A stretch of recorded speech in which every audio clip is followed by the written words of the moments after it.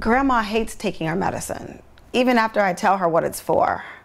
She asks 10 different times why she's taking it. What should I do?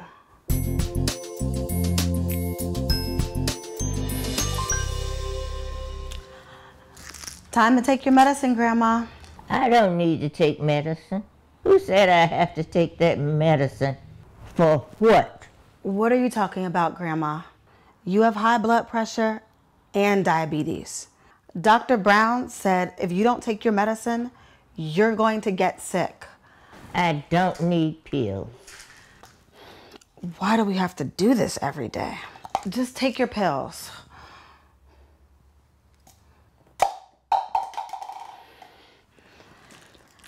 I give up. Refusal to take medication is a common manifestation of dementia.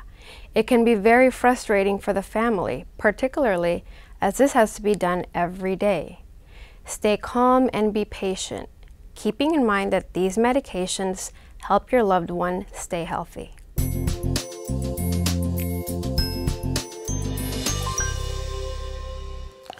Time to take your medicine, Grandma. I don't need to take medicine. Who said I have to take medicine? For what?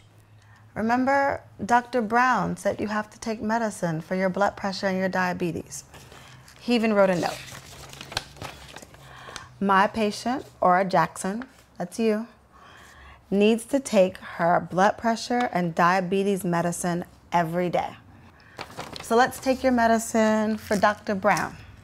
Okay, I'll take it today, but maybe not tomorrow.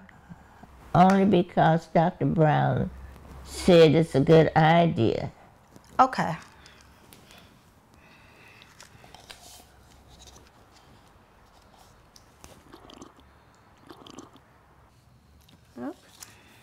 Oh, I have an idea.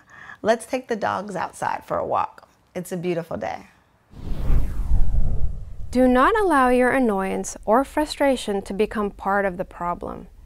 Your loved one may pick up on your emotions and become annoyed with herself or you. Here are a few tips on how to improve the situation. Pick a doctor or an individual that she wants to please and tell her that this person advises her to take these medications. If swallowing pills is the issue, check with your pharmacy to see if the medications are available in liquid form. If not, consider crushing pills into applesauce or pudding to make them more palatable. Give pills one at a time with water. Sit next to your loved one when you try to offer them medications instead of over her. If she continues to refuse, allow her to calm down for several minutes, then try again. Remember to be patient, as this process may take several attempts. In regards to specific medications, prioritize the most important medications to be taken first.